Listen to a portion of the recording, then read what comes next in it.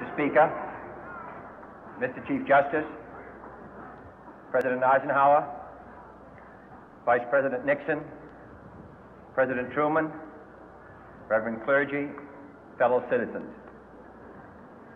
We observe today not a victory of party, but a celebration of freedom, symbolizing an end as well as a beginning, signifying renewal as well as change. For I have sworn before you and Almighty God the same solemn oath our forebears prescribed nearly a century and 3/4 ago. The world is very different now, for man holds in his mortal hands the power to abolish all forms of human poverty and all forms of human life. And yet the same revolutionary beliefs for which our forebears fought are still at issue around the globe. The belief that the rights of man come not from the generosity of the state, but from the hand of God.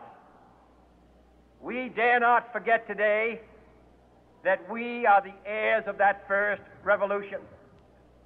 Let the word go forth from this time and place to friend and foe alike that the torch has been passed to a new generation of Americans born in this century, tempered by war, disciplined by a hard and bitter peace, proud of our ancient heritage, and unwilling to witness or permit the slow undoing of those human rights to which this nation has always been committed and to which we are committed today at home and around the world.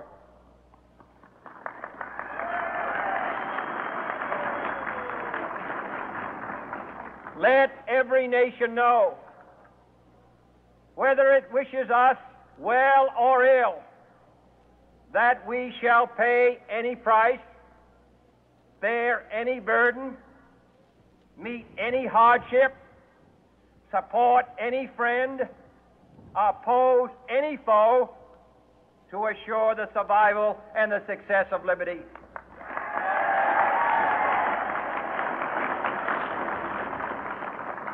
This much we pledge and more. To those old allies whose cultural and spiritual origins we share, we pledge the loyalty of faithful friends. United, there is little we cannot do in a host of cooperative ventures. Divided, there is little we can do, for we dare not meet a powerful challenge at odds and split asunder. To those new states whom we welcome to the ranks of the free, we pledge our word that one form of colonial control shall not have passed away, merely to be replaced by a far more iron tyranny. We shall not always expect to find them supporting our view, but we shall always hope to find them strongly supporting their own freedom, and to remember that in the past, those who foolishly sought power by riding the back of the tiger ended up inside.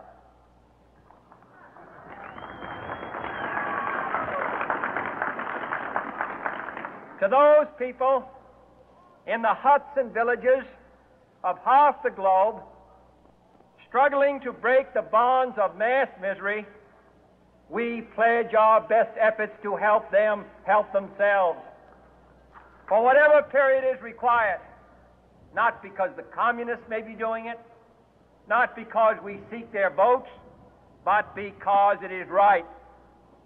If a free society cannot help the many who are poor, it cannot save the few who are rich.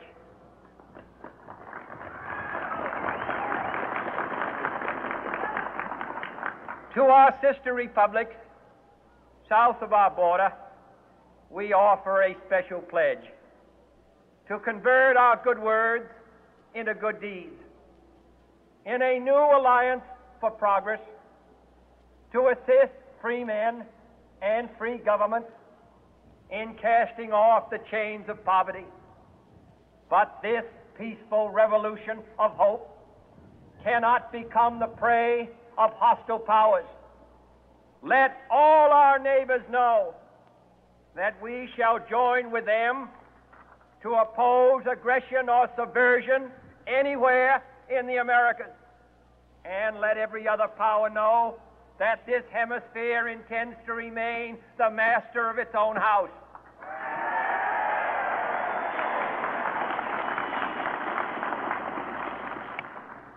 To that World Assembly of Sovereign States, the United Nations, our last best hope, in an age where the instruments of war have far outpaced the instruments of peace, we renew our pledge of support to prevent it from becoming merely a forum for invective, to strengthen its shield of the new and the weak, and to enlarge the area in which its writ may run. Finally, to those nations who would make themselves our adversary, we offer not a pledge, but a request that both sides begin anew the quest for peace. Before the dark powers of destruction, unleashed by science, engulf all humanity in planned or accidental self-destruction, we dare not tempt them with weakness, for only when our arms are sufficient beyond doubt can we be certain beyond doubt that they will never be employed. But neither can two great and powerful groups of nations take comfort from our present course, both sides overburdened by the cost of modern weapons, both rightly alarmed by the steady spread of the deadly atom, yet both racing to alter that uncertain balance of terror that stays the hand of mankind's final war. So let us begin anew, remembering on both sides that civility is not a sign of weakness, and sincerity is always subject to proof. Let us never negotiate out of fear, but let us never fear to negotiate.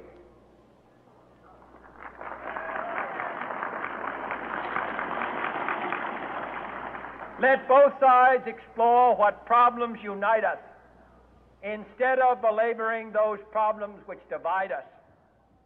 Let both sides, for the first time,